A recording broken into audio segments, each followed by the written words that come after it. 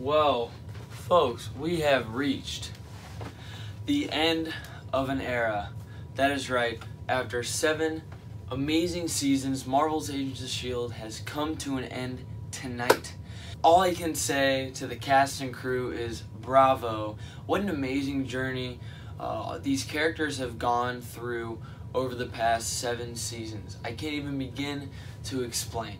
I started actively watching the show as it aired about midway through season 2, and I've been a faithful follower ever since. I just can't believe that I just watched the end, that there will be no more seasons, there were no more teases at the end. Everything has been tied up and the show has ended. Now, this will be spoiler filled. Let me start by saying I'm so glad that the cast and crew got to end this show on their own terms. Many different seasons we were worried as to whether or not S.H.I.E.L.D. would be renewed. There were several campaigns run by the fans saying renew Agents of S.H.I.E.L.D. for, season 3, season 4, season 5. And then I remember when they announced that season 6 and 7 were both coming out. We were amazed, and then they said season 7 would be the final season.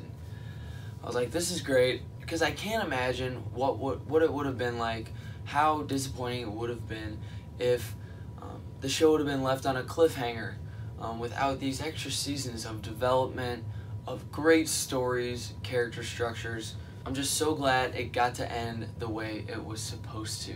Now I'm kind of going to go through the arcs and where each character ended off at the end.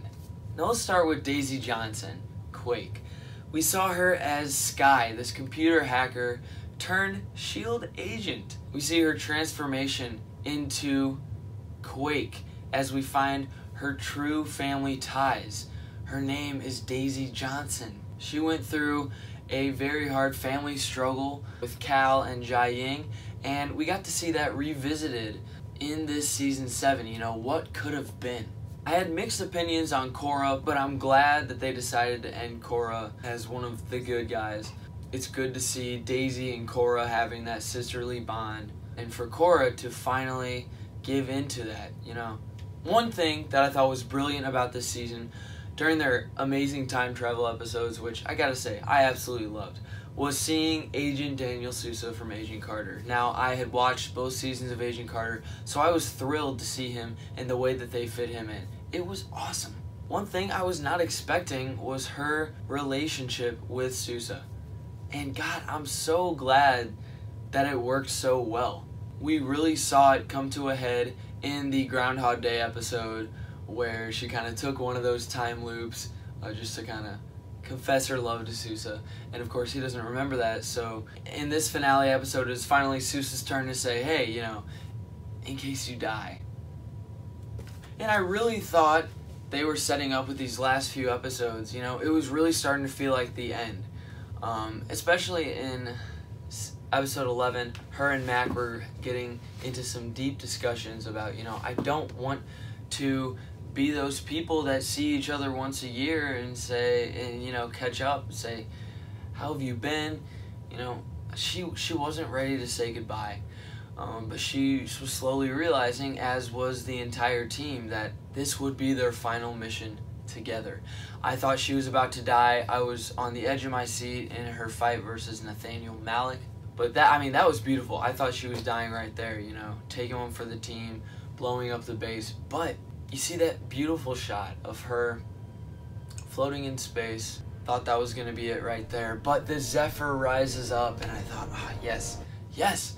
Because also, to me, that opens up the door for a possible appearance of hers in future MCU projects. I will get to that a little later. But the beautiful way that they ended this show, where they all kind of came together in a hologram meetup, the original 5 plus Mac and Yo-Yo. But then you slowly see where each of them are a year later.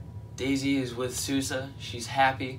She has finally had a love interest that hasn't been killed off. Cheers to that. And Sousa, I have seen his character built up in Agent Carter, and I think that, I've watched a lot of reactions from people who have and haven't seen Agent Carter, and they've all loved Sousa. He's had great development in this show, And it's been cool to see what others who hadn't seen Agent Carter previously think of Sousa. And he really just was developed very well into this show, and he meshed so well with the team. One of the greatest decisions that the writers have made. But you see them going on missions, which it looked like they were in the Zephyr, with Korra, and they go and see this nebula. And I thought that was beautiful. Now let's talk about May. Her and Coulson finally confessed their love to one another a few seasons back, but she had to say goodbye to Coulson. Coulson spent the last few days of his life with May.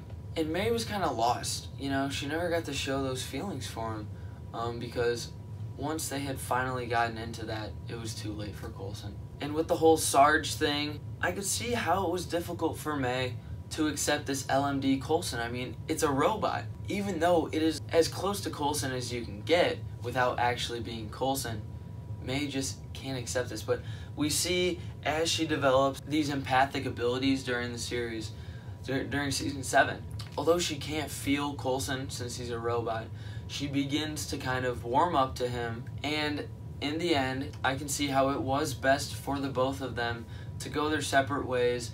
And now May is finally laying low. She finally catches a break.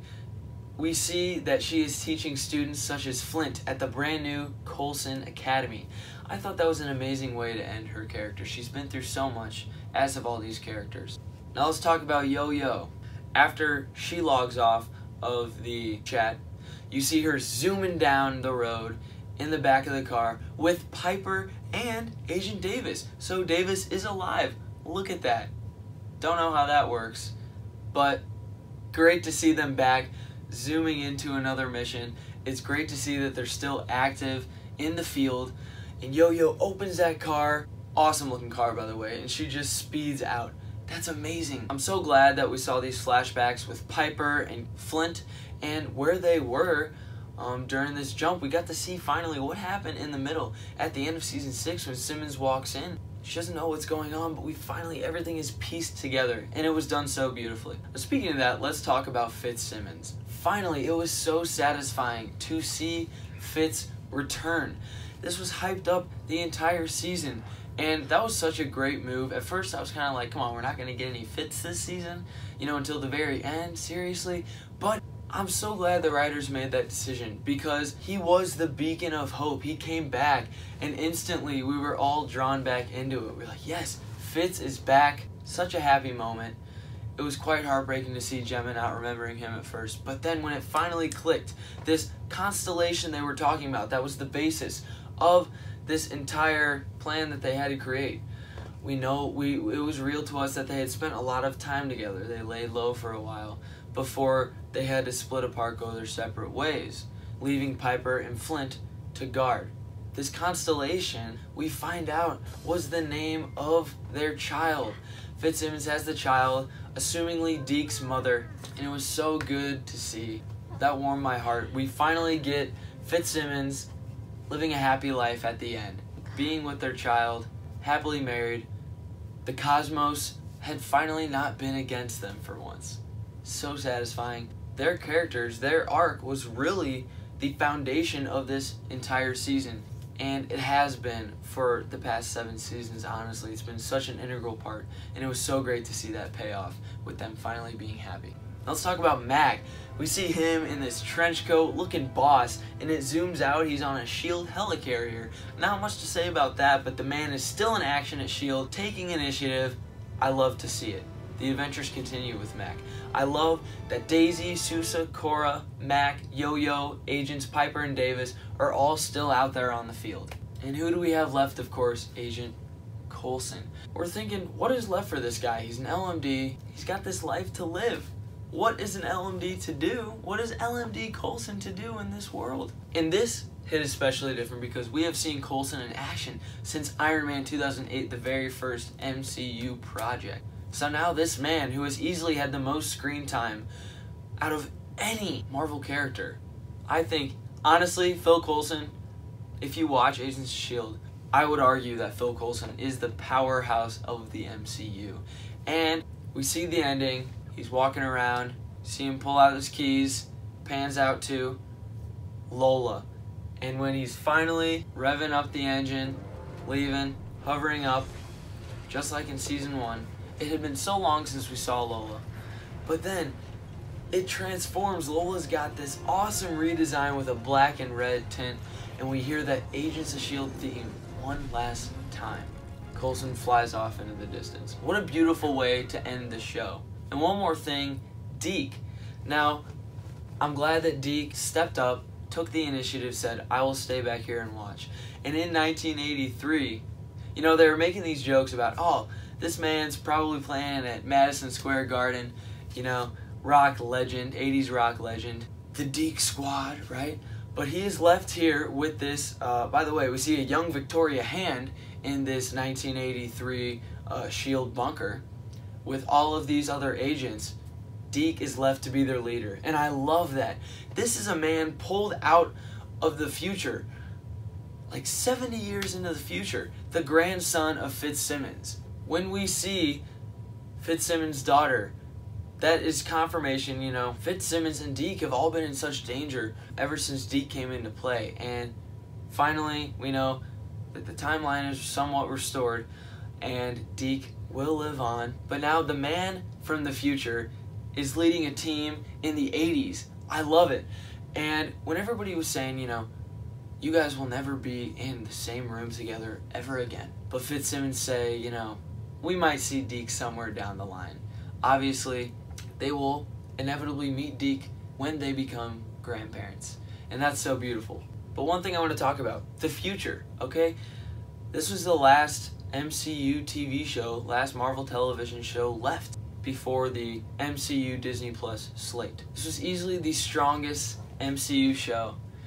Sad to see it go, but I'm happy that it went out in such a strong way. But like I said, the future. S.H.I.E.L.D. has built up in 7 seasons these strong, amazing characters that have such potential. We know that we will be seeing some stuff with S.W.O.R.D. in the future of the MCU. With WandaVision, we got Monica Rambeau looking to be a member of S.W.O.R.D.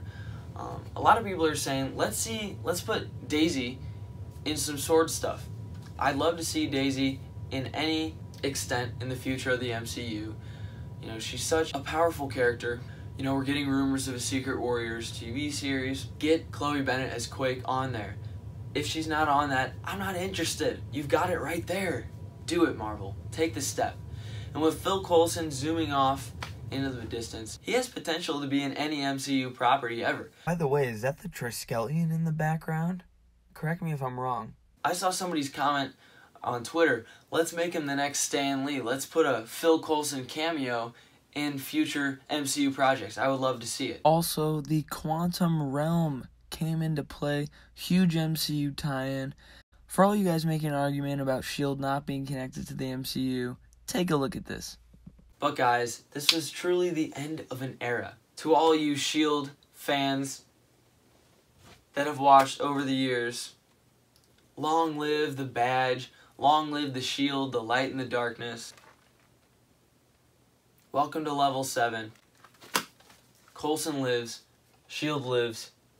Thank you for watching. Let me know your thoughts down below. I will see you guys later.